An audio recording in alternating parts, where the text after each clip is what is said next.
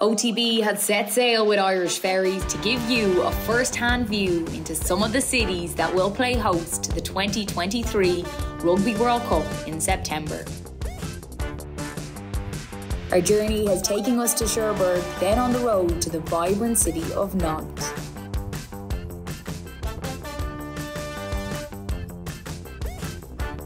We stopped into La Rochelle to see what French rugby culture is really all about, and now we're heading to the sprawling Bordeaux. But before we see what the city has to offer, we made our way to the 42,000-seater Matmut Atlantique, one of the venues for this year's Rugby World Cup. Alan, this is where Ireland kick off their World Cup campaign, the 9th of September, against Romania at the Matmut Atlantique Stadium. You can just imagine the buzz here. This will be where all the excitement starts for Ireland in that first game. Previous World Cups have shown us that, you know, if you're anyway off a little bit, even one of the lower ranked teams can cause you problems. So yeah, that's the last thing Andy Farrell would want to do. In 2007 here, we played in this stadium here for that World Cup. We started against Namibia in the first game and we had Georgia the week after. So those first two games, the perception was that we were going to start really well, win those two games, get loads of confidence, the whole squad would get game time. Yeah. And Eddie O'Sullivan, the coach at the time, hindsight's a great thing, but he wanted to start his strongest team, get a good result against Namibia, and maybe I was one of the ones who wasn't starting. The rest of the squad would play against Georgia in the second one, but Namibia performance wasn't great, so he picked a strong side again, and it ended up being a disappointing World Cup. The point I'm making is you underestimate someone in the lower ranked teams in a World Cup and you can have problems. It is a tricky one, and it'll be interesting to see how Andy Farrell sets up. Do you think he will go with a stronger side? Usually when you make a lot of changes, you load the bench with the experience and the guys who've been there and done that. The first two games, ideally any coach for any of the teams would want to start well. And it's going to start here. This is where the excitement, this car park is going to be full of Irish. It's a wonderful stadium, some good memories there as well. 2000, Munster beating Toulouse here in that Heineken Cup semi-final back then, as it was called then. To reach our first final against Northampton a few weeks later, it was totally unexpected, but those scenes and those memories kind of live with you. And what do we know about Romania? As you mentioned, it's a bit of the unknown. They're ranked 19th in the world rankings.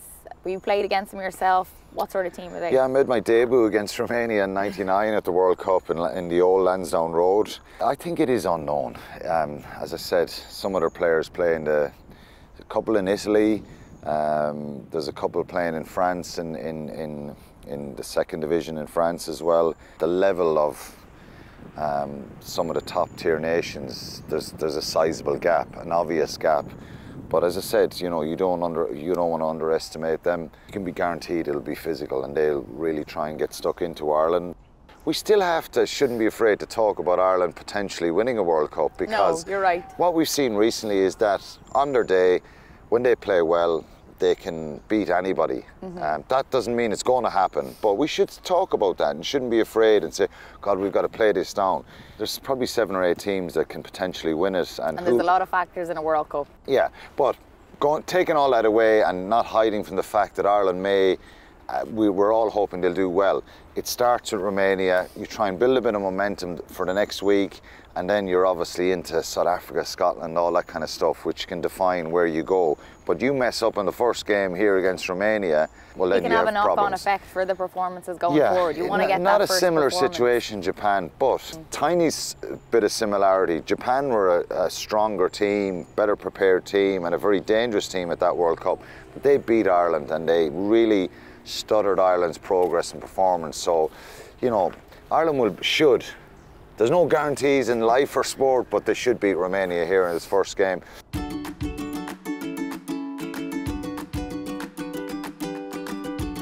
The next day we headed to one of the most remarkable sites in France, the Dune of Pelée, or Dune du Pelée. It is 60 kilometres southwest of Bordeaux and is about an hour-long drive to get there.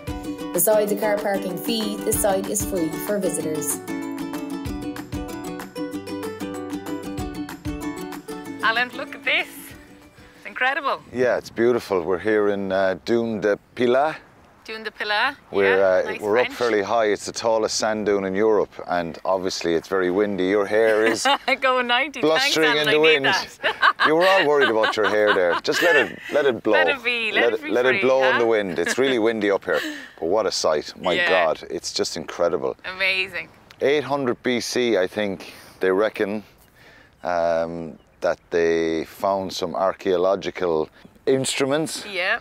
A funeral urn here in 1913, and they reckon it went back to 800 BC. So this place is here a long time. Long time. A long time. And it's less than an hour outside the city as well, so it's easy to get to. What a sight down there, you know, for people coming here for the World Cup. This is definitely a must-see place. Because there'll be lots of Irish fans should definitely come here. Yeah. They should stop here. It's just worth it. It's beautiful. Yeah. And just to talk about Johnny Sexton for a minute, this will be his final games for Ireland. We hope that he goes out on a high. You know, what a year it's been so far to win the Grand Slam, obviously the Test Series as well in New Zealand. So this is the final showdown for Johnny Sexton, and we hope he gets what he deserves. Persistence from him. You go back to 2019, it ended up really frustrating and disappointing, that World Cup for Ireland, and you know, you felt maybe that was his last chance to kind of go beyond the quarter-final, play in a semi-final or a final, but sport can be cruel sometimes, and I know from experience myself, it extended my career maybe by a year or two when you have some of those injuries and breaks, so you can kind of recalibrate, strengthen the body in other areas and all that kind of stuff. So, but he's been a brilliant player, mentally very strong. And Alan, just how important is Johnny Sexton to this Ireland team? Really important, and I think he's shown that particularly in the last couple of years with the success in New Zealand, the Six Nations. He didn't play against Australia in November. Jack Crowley went in there, Ireland won. Ross Byrne came off the bench against France for 30 minutes when Johnny Sexton had to go off, which was really encouraging, because if Johnny Sexton doesn't play or picks up an injury at the World Cup, do they panic and do they scramble and say, well, you know, what do the opposition think? Are they going to target him? Of course they are. That without Johnny, Ireland aren't going to. Well, he's been targeted all his life, and most crucial fly halves in that position have been. And that's, I used to be a wing forward. I'd be trying to go after him because he's such a good player. He's really important to Ireland, not just from the playing point of view and his decision making in the field, but his presence. He brings that kind of real steel. I think the belief from other teams will be, physically, if you go after Ireland, that little bit of a template from probably Leinster last year with La Rochelle and maybe the Bulls in the URC. I think they've coped really well with the big physical teams that they've played in the last little while, and you know, Johnny is going to be targeted.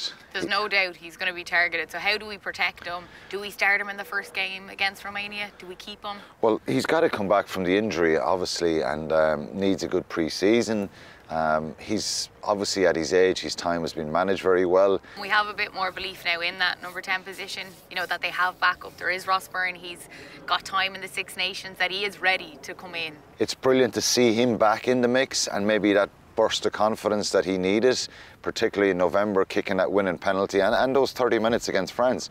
You know, he played really well when he came on against France, and Ireland's performance actually didn't sit back and go, we're going to play safe. They kept playing, and I genuinely believe Ireland are either going out in the quarterfinals, or if they get to a semi-final situation, I think they're gone mentally to a different level then, and I don't think any team will want to play them in a semi-final. Is this the best Ireland team that you've ever seen go to a World Cup? Probably, I think, yeah. I think if the balance right across the team, there's been magnificent players in certain Irish teams for many, many years, world-class players. Collectively, I think yes.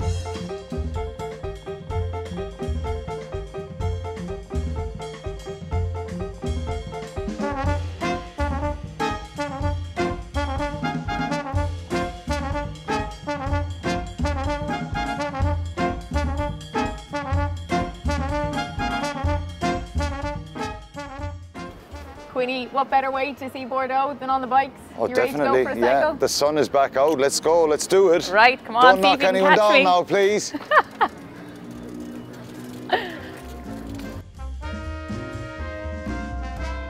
The The cycle path around the River Garonne offers visitors plenty of restaurants and cafes where you can stop and enjoy the many views the city has to offer.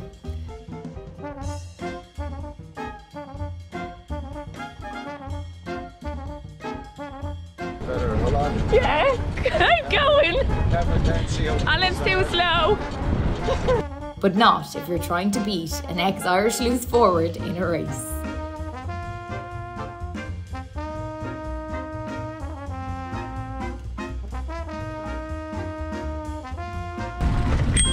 Yeah, I'll set it for one. Sweet mom.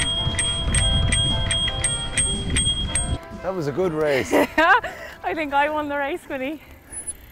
Woo, out of breath now. We're going to stop off. Yes, we That's will. it.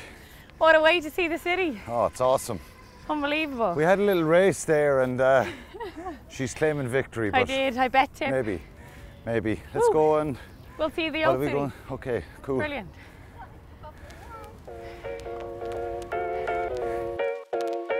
The city is home to 250,000 locals, and on a warm afternoon, most of them can be seen enjoying the sights and sounds. The city is linked with bridges and trains and is worth getting lost in on a sunny day. Bordeaux is home to some of the most incredible French architecture, where Irish visitors can visit the Cathedral of St Andrew, the statue of the Madonna and Child, and the Angel of Liberty. Alan, this is the old town in Bordeaux. It's lovely to walk through the streets, and you can just imagine what the atmosphere will be like when all the Irish arrive in September. Yeah, well, it's pretty, isn't it? We'll go up this way and have a look. All these lovely little cafes, bars, restaurants. The architecture, I just, honestly, I wasn't really good at my history in school, my Irish history, but I'd love to know more about these buildings, how old they are. They're just so beautiful, and there's a sense of, I think for Irish fans that'll be in here, it's a lovely little square, food, drinks. It's a rugby mad city as well, you know. They love their rugby here. Obviously there's football here as well and other sports, but to walk around and you know, see the little bars and the way you can sit out, the climate, we've had it today for people, for Irish people here, just to kind of be able to wear a t-shirt and chill out and relax and meet people. That kind of adds to the whole experience of going to a World Cup. All these little side streets here, how good are they? Wake up in the morning, go out, have your croissant, your coffee. Oh, that's what I love about chill out. Being in France, just going out, getting the croissant in the morning. And you can't walk literally 10 steps and there's another one. Some of the Irish, of course, will be getting up, having a little beer to start their day and sing a few songs. You know, we have a great reputation of traveling worldwide, singing songs, being merry, no trouble. I think this is a lovely starting point for the Irish fans because you're out of the big city in Paris. There's a little bit of space here, accessibility to get here for people, you know, coming on the ferry, driving down here. Up. All right, Aisling, we're coming into Place de la Bourse. This is one of the most recognisable places in Bordeaux. Built from 1730 to 1775. It's on the UNESCO World Heritage List, this place. Wow. All these buildings here, incredible. It's a really nice, like we said in Nantes, these are meeting places. Meet by the fountain for the tickets or to catch up with mates or friends. And you could definitely see this being one of them for sure. And this has been a lovely experience really to see all of France, see France like we have in Nantes, La Rochelle and Bordeaux. They've been really special because you get a feel that there's an anticipation from the French people as well. You do. About what's coming in September. Yeah. What are you looking forward to most about this World Cup? Working at it? Yeah, a little bit of both. You know, I can't wait to meet some of the fans that have travelled over. Obviously being at the games, there's nothing better than the buzz when you're at a game, especially when it's a World Cup game, Ireland involved against South Africa, Romania, Tonga, whoever it is, you know, just that buzz of it all. That's what I'm probably most looking forward to. The buzz of the whole thing here, you know, I played in a World Cup in France. It wasn't a memorable World Cup for Ireland, but I still have some good memories. I didn't get to play in 2007. But it becomes very exciting here. The people, you can feel the atmosphere building, and 2023 come September is going to be special all over France. And Ireland beating Romania, Tonga, South Africa, Springboks, the world champions. And the Scotland. And then we don't mind who we play in the quarter-final. We're going to have a big one there, hopefully. No, I'm getting ahead of myself. One game at a time, players still in me. It's going to be incredible. Fingers crossed. We can't wait. It's a good one. We'll enjoy it either way. It was a brilliant few days. Yes, it definitely was. Come on, we have a stroll over here.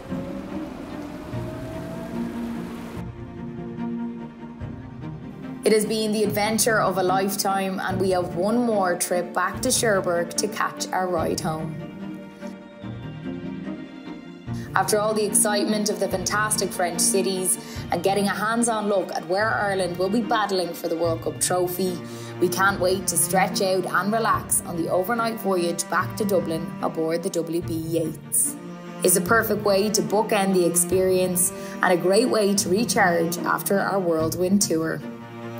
You too can experience France like we have, and be sure to book your very own adventure with Irish Ferries in September. OTB is here in France in partnership with Irish Ferries. See travel differently.